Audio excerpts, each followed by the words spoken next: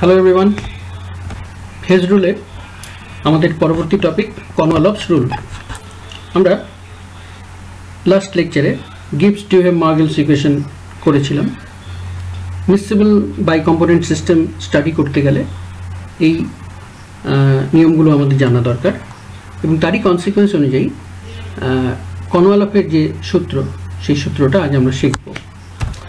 তো এই সূত্রে যেটা বলা হচ্ছে যে in case of ideal solutions or the solutions showing small positive or negative deviations at any fixed temperature, the vapor phase is always richer in the more volatile component as compared to the solution phase. এর মানেটা কি দাঁড়াচ্ছে? এর মানেটা যে আমরা শুরু করেছিলাম রাউটের সূত্র থেকে। রাউটের সূত্র দু রকম ছিল, একটা নন ভোলাটাইল সলিউট থেকে এবং পরবর্তীতে ভোলাটাইল সলিউট। কারণ ভোলাটাইল সলিউটের ক্ষেত্রে রাউটের সূত্রটা আমাদের কাছে ইম্পর্টেন্ট ছিল এই কারণে যে আমাদের বাই কম্পোনেন্ট সিস্টেম স্টাডি করতে হবে। তো সেখানে গিবস ডিউহেমের যে সম্পর্ক, সেখান থেকে আমরা গিবস ডিউহেম মার্গেলস ইকুয়েশন করে যেটা কনক্লুশন ড্র করেছিলাম যে প্রথম একটি কম্পোনেন্ট যদি রাউটের সূত্র মেনে চলে তাহলে দ্বিতীয় কম্পোনেন্টটিও রাউটের সূত্র মেনে চলবে। এবং রাউটের সূত্রে আমরা আরবিট্রারিলি কিছু ভ্যালু পুট করে রেখেছিলাম যে লিকুইড ফেজে বা সলিউশন ফেজে তাদের যে কম্পোনেন্ট রেশিও থাকে সেটা ভেপার ফেজের কম্পোনেন্ট রেশিওর থেকে ডিফারেন্ট হয়। এবং সেইখানে আমরা দেখেছিলাম যে সাবস্টেন্সটা মোর ভোলাটাইল সেটা ভেপার ফেজে বেশি রিচ থাকে, অর্থাৎ ভেপার ফেজে তার পার্সেন্টেজটা বেশি থাকে। তো সেটা আরবিট্রারিলি আমরা রাউটের সূত্রে জাস্ট কিছু ভ্যালু পুট করে আমরা দেখেছিলাম, গ্রাফিক্যালিও সেটা দেখেছিলাম এবং ম্যাথমেটিক্যালিও দেখেছিলাম। কিন্তু এখানে আমাদের ইমপ্লিকেশনটা হবে থার্মোডাইনামিক পয়েন্ট অফ ভিউ থেকে, অর্থাৎ আমাদের কেমিক্যাল পোটেনশিয়ালের যে এক্সপ্রেশন সেখান থেকে হবে। তো সেটা করতে গেলে প্রথমেই আমরা যেটা করেছি গিবস ডিউহেম ইকুয়েশন থেকে শুরু করে গিবস ডিউহেম মার্গেলস ইকুয়েশনে গিয়েছি এবং গিবস ডিউহেম মার্গেলসের হাত ধরে আমরা চলে যাচ্ছি কনওয়ালফের সূত্রে। তো এখানে একটা জিনিস বলার আছে যে ideal solutions or the solutions showing small positive or negative deviations, এর মানে হচ্ছে এগুলো রিয়েল সলিউশন। কারণ রিয়েল সলিউশন আইডিয়ালের মতো বিহেভ ন্যাচারালি করবে না এবং রাউটের সূত্র থেকে তারা একটু ভিন্ন ধরনের রেজাল্ট শো করবে। সেখানে হয়তো একটু ডেভিয়েশন হবে, সেটা পজিটিভ ডেভিয়েশন হতে পারে, নেগেটিভ ডেভিয়েশনও হতে পারে।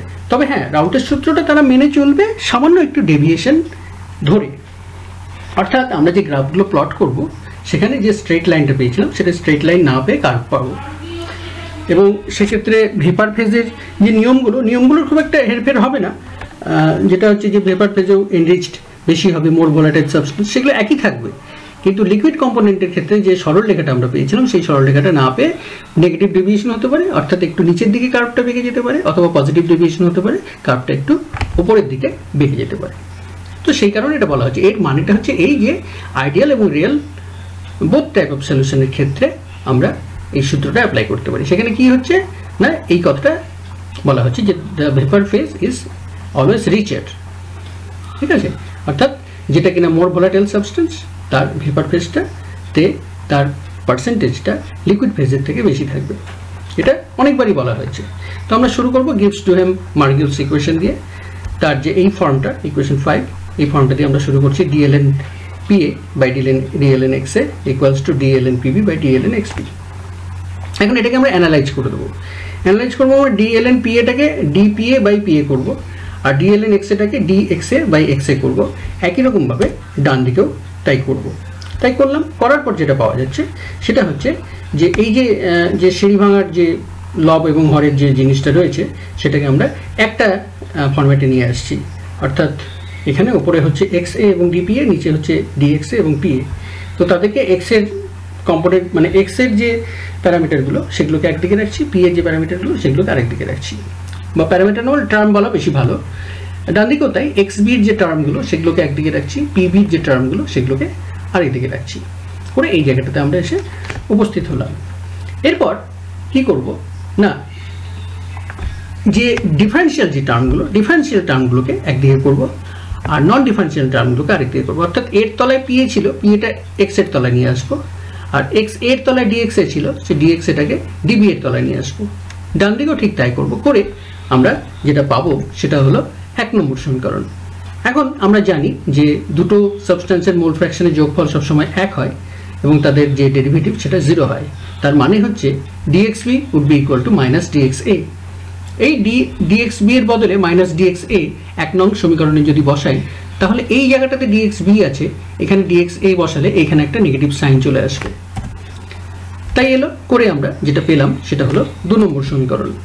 এবারে এই 2 নম্বর সমীকরণে বাম পক্ষে xa এবং paটাকে আমরা ডান পক্ষে নিয়ে আসছি, আনার পরে আমরা যেটা পাচ্ছি সেটা হলো 3 নম্বর সমীকরণ। এখন সিস্টেমের মোট ভেপার প্রেশার আমরা জানি যে দুটো যে কম্পোনেন্ট তাদের যে পার্শিয়াল ভেপার প্রেশার তাদের যোগফলের সমান সমান, এবং সেটাকে আমরা বড় হাতে p দ্বারা চিহ্নিত করছি, অর্থাৎ p ইকুয়ালস টু ছোট pa প্লাস ছোট pv। এবং উভয় পক্ষে যদি আমরা ডেরিভেটিভ নিই, তাহলে বাম পক্ষে যেটা হয় সেটা হচ্ছে dp বড় p, এবং ডান পক্ষে dpa dpb এগুলো ছোট। উভয় পক্ষকে যদি আমরা dxa দ্বারা ভাগ করি, তাহলে যেটা পাওয়া যাবে সেটা হচ্ছে এই 4 নম্বর সমীকরণ। পরিষ্কারভাবে দেখা যাচ্ছে এই dp এর তলায় চলে যাবে dxa, এখানে dp এর তলায় থাকবে dxa, এখানে dpb এর তলাতেও থাকবে dxa। দেখো এখানে তলাতে সব dxa রয়েছে। সুতরাং আমরা এইভাবে যেটা পেলাম সেটা হলো 4 নম্বর সমীকরণ। এবারে এই যে 4 নম্বর সমীকরণ, এই 4 নম্বর সমীকরণে এখানে দেখো যেটা রয়েছে dpa বাই dxa, আর 3 নম্বর সমীকরণের বাম পক্ষেও আছে dpa বাই dxa। এই dpa বাই dx এর যে মানটা আমরা পেয়েছি, এই overall টার্মটা the right hand side of equation 3, সেটাকে আমরা এখানে the first term of the right hand side of equation 4 সেইখানে বসিয়ে দেব। তাহলে এই যে dpa বাই dx এর যে মানটা 3 নম্বর সমীকরণ থেকে পাওয়া যায়, সেই মানটাকে 4 নম্বর সমীকরণের ডান পক্ষে বসিয়ে আমরা পাই। Substituting the value of dpa by dx from equation 3 two equation 4, thus we get this term। দেখো এই জায়গাটাতে dpa বাই dx এর বদলে এই পুরো right hand side of equation 3টাকে আমরা বসিয়ে দিয়েছি। করে তাকে একটু রিঅ্যারেঞ্জ করছি। রিঅ্যারেঞ্জ করার কিছু নেই, অ্যাজ সাচ এখানে pb dpb by dxa K common নেওয়া হয়েছে।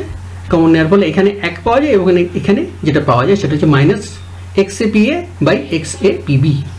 ঠিক আছে, তাহলে xbpa বাই xapb এটা আমরা এখানে বসালাম 1 মাইনাস করে আমরা যেটা পেলাম সেটা হলো 5 নম্বর সমীকরণ। এখন dxa মানে আমরা কি জানি, মাইনাস dxb।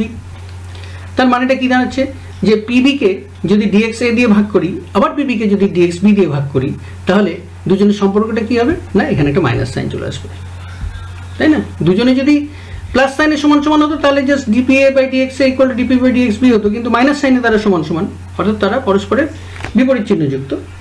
তাই এখানে আমরা লিখতেই পারি যে dpb by dxa equals to minus dpb by dxb। ঠিক আছে, এবারে কথা যেটা বলা হচ্ছে সেটা হচ্ছে here the partial pressure of any component within a solution is directly proportional to its mole fraction. যে কোনো একটা কম্পোনেন্ট তার পার্শিয়াল প্রেশার যদি বাড়ানো হয়, তাহলে ন্যাচারালি তার মোল ফ্র্যাকশন যদি বাড়ানো হয়, তাহলে ন্যাচারালি তার পার্শিয়াল প্রেশারও বাড়বে, তাই না? সেক্ষেত্রে ধরো বি কম্পোনেন্ট, তো বি কম্পোনেন্টের মোল ফ্র্যাকশন বাড়ছে, তাহলে পার্শিয়াল প্রেশারও বাড়বে, অর্থাৎ এই যে dpb is directly proportional to dxb। তার মানে dpb by dxb এটা একটা positive term, so that means dp by dxb is a positive quantity. That means minus dpb by dxb is a negative quantity। কারণ একটা positive কোয়ান্টিটির বাঁদিকে minus sine বসালে পুরোটাই একটা নেগেটিভ কোয়ান্টিটি হয়। তার মানে এটা মানে কি, এটা মানে হচ্ছে আবার dpb by dxa এখানে। তো এই ওভারঅল জিনিসটা যদি নেগেটিভ হয়, তার মানে এটাও একটা নেগেটিভ টার্ম, কারণ এরা দুজন পরস্পরের সাথে সমান। তার মানে কি দাঁড়ালো যে dpb by dxa is a negative quantity। এবারে যেটা বলা হচ্ছে যে a এবং b দু রকমের কম্পোনেন্ট রয়েছে, তাদের মধ্যে ধরে নিলাম এটা হচ্ছে বেশি ভোলাটাইল।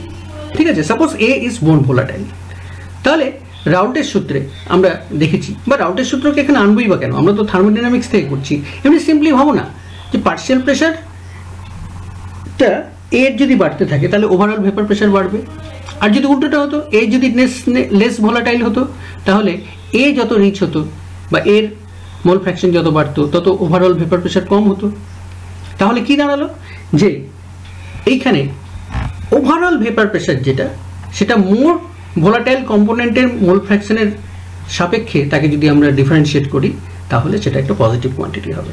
কারণ XA বাড়লে DP বাড়বে তখনই যখন A would be more volatile।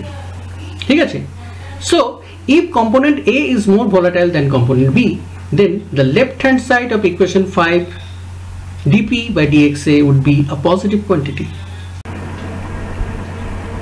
Equation 5 এর লেফট হ্যান্ড সাইড যদি পজিটিভ হয় তাহলে ইকুয়েশন 5 এর right hand side also would be positive. তাহলে এখন দেখা যাক রাইট হ্যান্ড সাইডে কে কে আছে। রাইট হ্যান্ড সাইডে দুটো টার্ম আছে, একটা ব্র্যাকেটের মধ্যে আছে আর একটা ব্র্যাকেটের বাইরে আছে। ব্র্যাকেটের বাইরে যাকে কমন নেওয়া হয়েছে সেটা হচ্ছে dpb বাই dxa।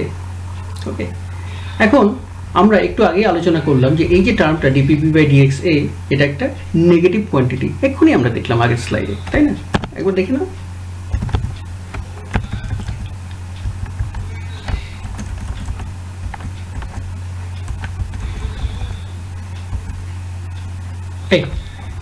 দেখো এখানে আমরা পরিষ্কার এখানে লিখেছি যে dpb by dxa is a negative quantity, তাই না?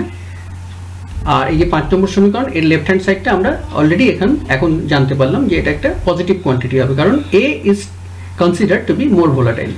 তাহলে xa বাড়লে dp বাড়ে, তাহলে এই জিনিসটা পজিটিভ। এবার ডান পক্ষে রয়েছে দুটো জিনিসের গুণফল, দুটো টার্মের গুণফল। তাহলে এই দুটো টার্মের গুণফলের মধ্যে একটা টার্ম অলরেডি আমরা এখানে দেখতে পাচ্ছি যে নেগেটিভ হচ্ছে। তার মানে কি দাঁড়ালো যে এই যে দ্বিতীয় টার্মটা এটা পজিটিভ হবে না নেগেটিভ হবে? বাম পক্ষ যেহেতু পজিটিভ অতএব একে নেগেটিভই হতে হবে, কারণ প্রথম টার্মটা নেগেটিভ, তাহলে দ্বিতীয় টার্মটা যদি নেগেটিভ না হয় নইলে দুটো জিনিসের গুণফল পজিটিভ হবে না, তাই না? সুতরাং এই যে দ্বিতীয় টার্মটা অবশ্যই নেগেটিভ হতে হবে।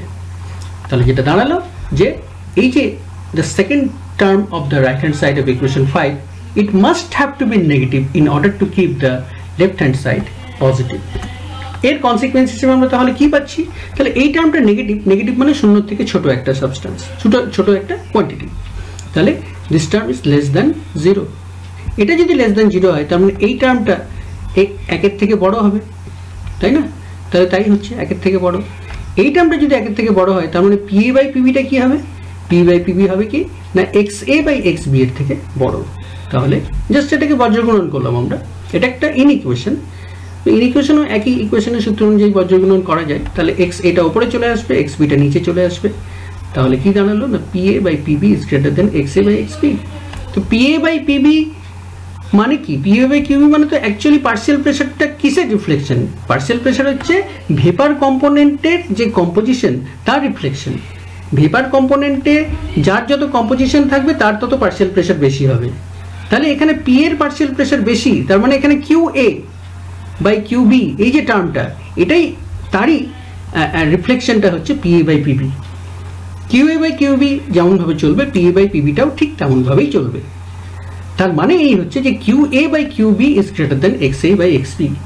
এত ডিটেলসে বলার দরকার নেই, সিম্পলি তোমরা বলে দেবে যে pa by pb is greater than xa by xb মানেই হচ্ছে তোমার গিয়ে ভেপার ফেজে এর এনরিচমেন্টটা বেশি, এ কম্পোনেন্টের এনরিচমেন্টটা বেশি। তার মানে আমরা কি কনক্লুশন ড্র করব? This means that the vapour phase is রিচার for the more volatile component. Here component এ আমরা এ কে ধরে নিয়েছি more volatile then that of the liquid phase. অর্থাৎ লিকুইড ফেজে এ যে পরিমাণে থাকবে ভেপার ফেজে এ বেশি পরিমাণে থাকবে, because A is more volatile. So that is the Konowalof's rule. Actually this Konowalof's rule is the context from the chemical potential. তো কেমিক্যাল পোটেনশিয়ালের কনটেক্সট থেকে আমরা প্রমাণ করে দিলাম যে আমাদের যে রাউল্টের যে সূত্র সেই রাউল্টের সূত্রটা সঠিক। বাস আজ তাহলে এইটুকুই থাক। That's all for today. Thank you very much.